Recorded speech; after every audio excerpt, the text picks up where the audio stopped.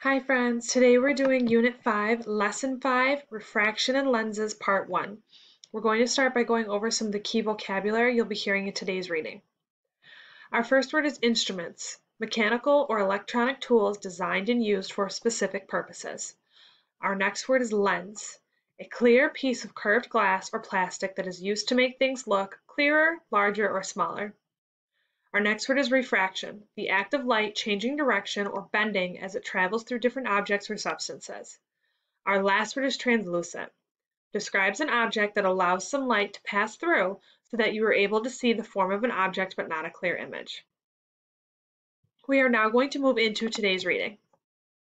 The next day, Samuel was up bright and early. He had begun the day by painting in the garden, but as his eyes grew tired, he decided to put down his paintbrush and go for a walk in the woods with Elfie. Samuel loved to observe the perfectly straight shafts of light as they burst through the tree canopy into the woodland.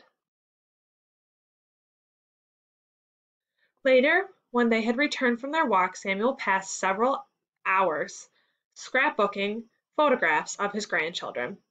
Before he knew it, it was late in the afternoon. "Granddad, Granddad, we're here!" came the sound of two young voices. Two smiling children walked towards Samuel as he sat in his favorite armchair. One of the children was a girl, about 11 years of age. She was tall and skinny and had braided brown hair. Her face was awash with freckles. She was carrying a large chocolate cake.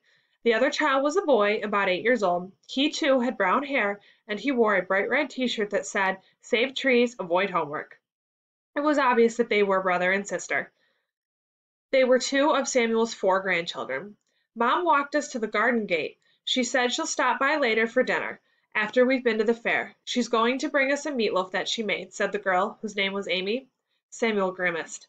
"Mom says she knows you don't like meatloaf, but you have to eat it anyways because it's good for you," said the boy, who was clearly missing his 2 front teeth. "Oh, she does she?" replied Samuel. "Yep," said the boy. "How come you're here?" said Samuel, laughing. "Did you make that chocolate cake?" The boy, whose name was Ethan, smiled boldly. "I didn't make it, but I was the one who said it should be a double chocolate cake and not just chocolate," explained Ethan. "Oh, well, I guess that's a good enough reason for you to come to the fair with Amy and me," said Samuel, teasing his grandson. "Let's go put the cake in the kitchen." In the kitchen, Samuel poured 2 glasses of ice-cold water and placed a striped straw in each glass. "Have a cold drink before we go," Samuel instructed. Moments later, they heard the sound of a very loud voice.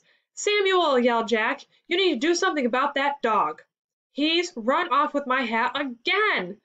Samuel and the children burst out laughing. At that moment, Jack appeared in the kitchen looking a little flustered. "Why, if it isn't my 2 favorite children!" Jack exclaimed.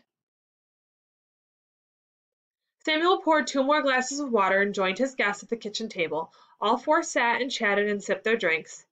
"Grandpa," said Ethan, "why does it look like the straw is separated where it meets the water? See, the part of the straw in the water is magnified, and look, it looks like it's bent." "That's a really good question, Ethan," replied Samuel eagerly. "Well, where should I begin? This could take a while," warned Jack, smiling the tiniest bit. "You may have learned by now that light can be transmitted or passed through some objects, but not others," began Samuel.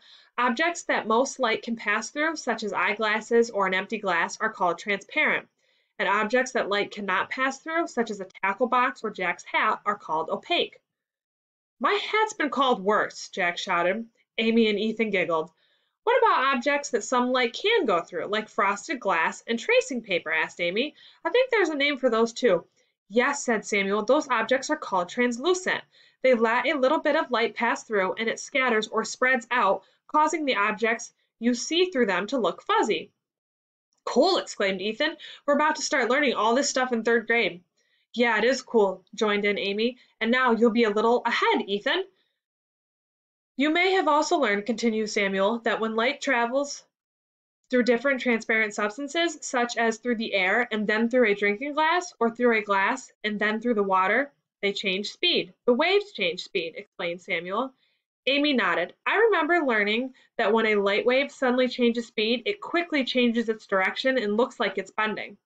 That's why when you look into a river and see fish, they seem closer to the surface than they actually are." "Does that apply to dogs too?" yelled Jack, remembering catching Elfie. The children looked at Jack with puzzled expressions. "Oh, it's a long story," said Samuel, laughing. To return to your question, Ethan, that's exactly why a straw standing in a glass of water appears to bend or even break apart as it enters the water. This sudden change of speed and direction of the light wave is called refraction. Refraction? Repeated Ethan. Samuel nodded and continued. In fact, the refraction of light is how a concave or convex lens works in many instruments or tools that we use. Samuel went on. A convex lens curves outward so that it is thicker in the middle than at the edges. Rays of light passing through a convex lens are forced to change direction and move toward each other, making things look bigger if they are close enough to the lens. Convex lenses are used in instruments such as microscopes, magnifying glasses, binoculars, telescopes, and cameras. The lenses in my eyeglasses are convex to help me see close images better when I'm painting. Samuel continued. On the other hand, a concave lens curves inward like a cave and is thinner in the middle than at the edges. Light rays passing through a concave lens are forced to change direction and move away from each other, making things look smaller. Cameras use lenses to focus the light rays inside the camera to record an image. Lenses are also used in security cameras and peepholes that are in some doors to help the background view look wider and easier to see.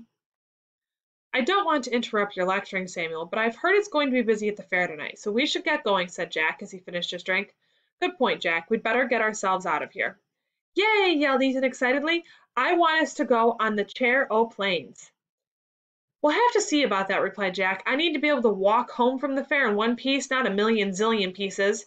The two children laughed at Jack, and then Ethan ran off to rescue Jack's hat from Elfie. 15 minutes later, having arrived at the fair, they promptly bought a roll of tickets for various rides, as well as 4 helpings of cotton candy. They stood together for a short time, eating the sweet cotton candy and observing all of the fun of the fair. Finally, Amy asked, "What should we do first?" "I have a special request," said Samuel. "I have been teaching Jack about the science of light. I have promised him a trip to the House of Mirrors." "It was more like a threat," retorted Jack. The two children laughed at Jack's grumpy reply. "The House of Mirrors is so much fun," exclaimed Amy. "Let's go," cried Ethan as he grabbed his grandfather's hand, and with that the 4 of them made their way toward the giant red, white, and blue sign that said, "Welcome to the House of Mirrors." A man dressed like a clown stood at the entrance. He smiled and took their tickets. Upon entering the partly wooden, partly tinted structure, they discovered an array or selection of distortion mirrors. As they stood in front of each mirror, they witnessed a variety of optical illusions. "I have a head shaped like a giant melon," pronounced Jack. "This is so cool," said Ethan eagerly, looking into the mirror that had convex and concave parts. "Looks like I'm really tall and skinny." "I'm short and really, really wide," exclaimed Amy, looking at her reflection in the mirror. "How is this possible?" asked Ethan as he observed his new shape. "Well," began Sam, "I'm glad you asked that question, Ethan." "Oh no, I sense another speech," said Jack, and with that, Jack walked toward the entrance to the mirrored maze. "You're going to miss my talk," said Samuel as he watched Jack walk away. "That's fine with me," Jack replied. "Actually, it's a very simple concept," explained Samuel, ignoring Jack's comment. "Mirrors are made of reflective material. Each one of these mirrors has a different shape. Depending on the shape of the mirror, it can be used to bring light rays together or spread them apart. Some of these mirrors have concave and convex parts. Some are slightly twisted and some are even folded."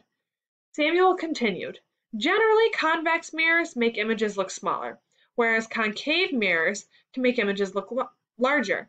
When you put them together, you get some really funny shapes." "So different mirrors do different things," said Ethan, who had been listening intently to his grandfather. "Yes, for example," continued Samuel, "a convex mirror, like the ones on the sides of your school bus, curve outward so that rays of light striking them are forced to change direction and move away from each other, making distant things look smaller and the background wider. This allows the bus driver to see more area around the bus. Objects very close to the mirrors may look wider and distorted." "Cool," exclaimed Ethan. "It is cool," Samuel agreed. "In comparison, a concave mirror, like the large makeup mirror your mother has or the shaving mirror your father has, curves inward so that light rays hitting it are forced to change direction and move toward each other, making things look larger," explained Samuel. I get it," explained Amy happily. "When light strikes either a concave or a convex mirror, it is reflected in different ways at different angles." "Right on the button," said Samuel. "Light reflects differently in each mirror in such a way that it alters the view. The waves of light provide a clear but altered image. "Hey, you guys, I'm kind of lost in here," called a very loud voice. It was Jack.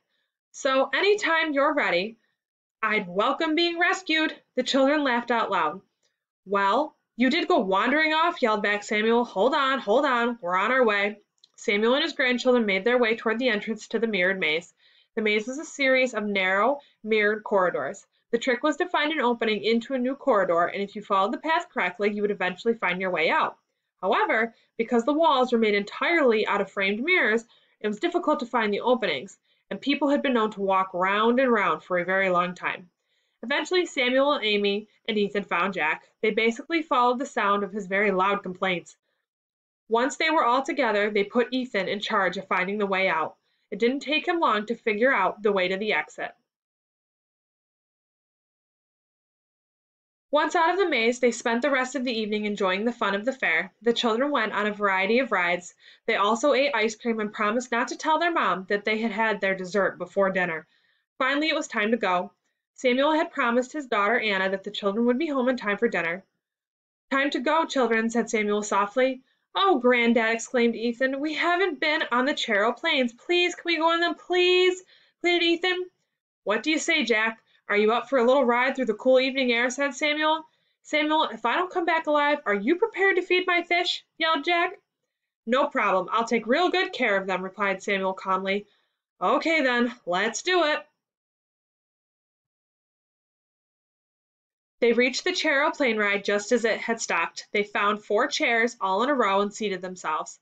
They fastened the chain across the front of the seat and waited for the ride to begin.